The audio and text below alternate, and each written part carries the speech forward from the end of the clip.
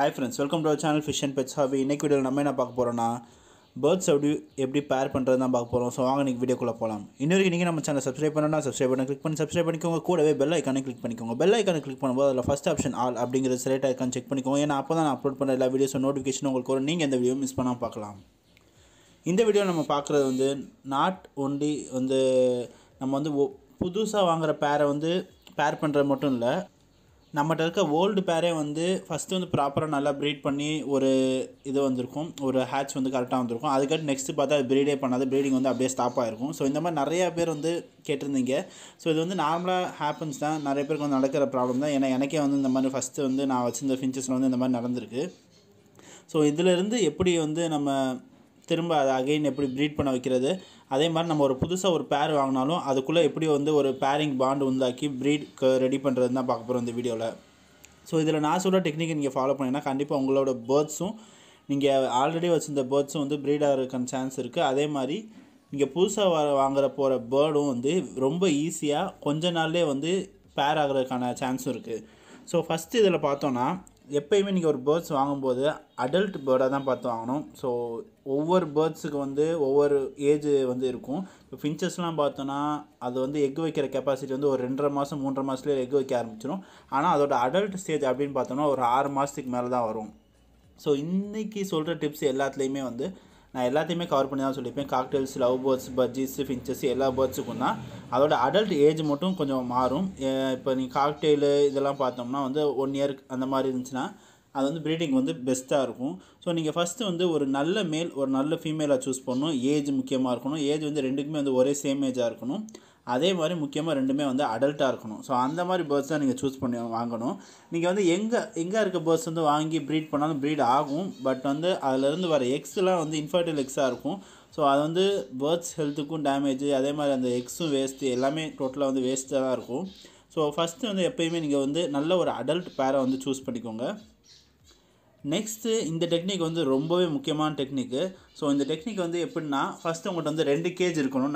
நார்மலாக நீங்கள் ஒரு பேர் வச்சுருக்கீங்க, அந்த பேரை நல்ல ஒரு பாண்டிங் க்ரியேட் பண்ண போகிறீங்க, அதை பேர் பண்ணணும் அப்படிங்கிறப்ப உங்கள்கிட்ட 2 கேஜ் இருக்கணும்.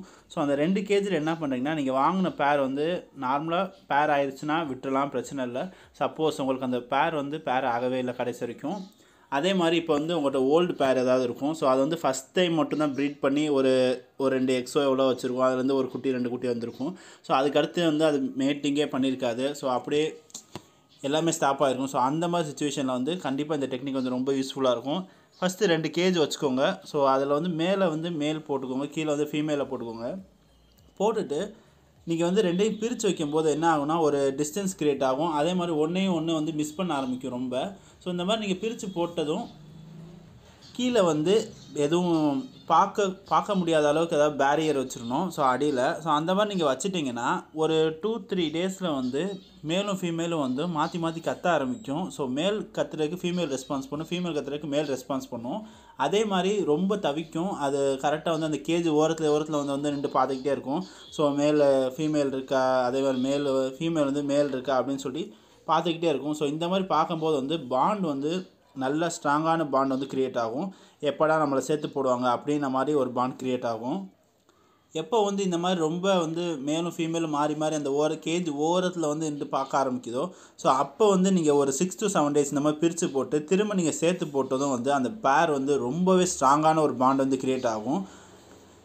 அதே மாதிரி அந்த பேர் கடைசி வரைக்குமே ப்ரீட் பண்ணும். அதே சில இது சேர்த்து போட்டதுமே மேட்டிங் ஆரம்பிச்சிடும். ஸோ இந்த மாதிரி நீங்கள் பண்ணும்போது இது கரெக்டாக உங்களுக்கு ஒர்க் அவுட் ஆகும். நானே இது ட்ரை பண்ணி பார்த்துருக்கேன். என்னோடய பழைய ஓல்டு ஃபின்ச்சஸ் நான் ட்ரை பண்ணி பார்த்துருக்கேன். ஸோ நீங்களும் இந்த மாதிரி ட்ரை பண்ணி பாருங்கள். ஏன்னா உங்களோட பாண்ட் திரும்ப உங்கள் பேர்ட்ஸோட பாண்ட் திரும்ப ரீக்ரியேட் ஆகிறதுக்கு நிறைய சான்ஸ் இருக்குது இந்த மாதிரி பிரித்து போடும்போது. ஸோ இந்த டெக்னிக் நீங்கள் ஃபாலோ பண்ணிங்கன்னா கண்டிப்பாக உங்களோட ஓல்டு பேர்ட்ஸாக இருந்தாலும் சரி, இல்லை புதுசாக நீங்கள் வாங்கின பேர்ட்ஸாக இருந்தாலும் சரி, வேகமாகவே ஒரு பேர் பேரிங் ஃபார்ம் ஆகி மேட்டிங் ரெடி ஆயிரும். நெக்ஸ்ட்டு நம்ம பார்த்தோன்னா உள்ளே வைக்கிற ஸ்டிக்கு எப்போயுமே வலுவலுன்னு இருக்க ஸ்டிக் வைக்கவே கூடாது. வலுவலுன்னு இருக்க ஸ்டிக்கு வச்சோம்னா அதுக்கு கிரிப்பு கிடைக்காது, மேல் கரெக்டாக மேட் பண்ண முடியாது. ஸோ அது எப்போயுமே கொஞ்சம் சொரன்னு இருக்க மாதிரி குச்சி இருக்க மாதிரி பார்த்துக்கோங்க.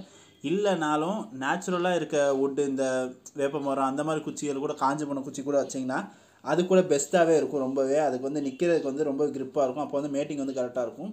லாஸ்ட் வந்து எப்பயும் போல தான் ஃபுட்டு வந்து எப்பயுமே கரெக்டாக இருக்கணும். ஏன்னா ஃபுட்டு கரெக்டாக இருந்தால் தான் வந்து ப்ரீடிங் வந்து கரெக்டாக இருக்கும். அதே மாதிரி அதுலேருந்து சிக்ஸும் வந்து வெளியே வந்து கரெக்டாக இருக்கும்.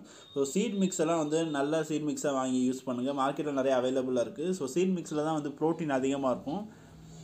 அந்த மாதிரி நீங்கள் ப்ரோட்டீன் கொடுக்கும்போது ப்ரீடிங் வந்து ஆட்டோமேட்டிக்காக என்ஹான்ஸ் ஆகும். ஸோ இன்றைக்கி நான் இந்த வீடியோவில் சொன்ன டிப்ஸை வந்து உங்களுக்கு ரொம்ப யூஸ்ஃபுல்லாக இருக்கும் நம்புறேன். ஸோ இந்த வீடியோ பிடிச்சிருந்தா மறக்காம இந்த வீடியோக்கு லைக் பண்ணுங்கள். இந்த வீடியோ உங்கள் ஃப்ரெண்ட்ஸ் கூட ஷேர் பண்ணுங்கள். நெக்ஸ்ட் வீடியோவில் பார்க்கலாம். தேங்க்ஸ் ஃபார் வாட்சிங்.